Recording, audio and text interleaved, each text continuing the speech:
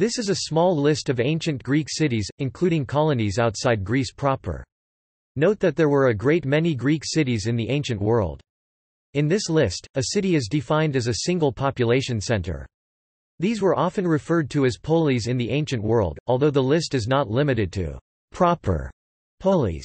Also excluded from the list are larger units, such as kingdoms or empires.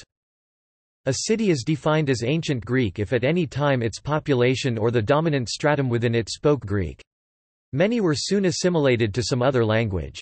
By analogy, some cities are included that never spoke Greek and were not Hellenic per se but contributed to Hellenic culture later found in the region.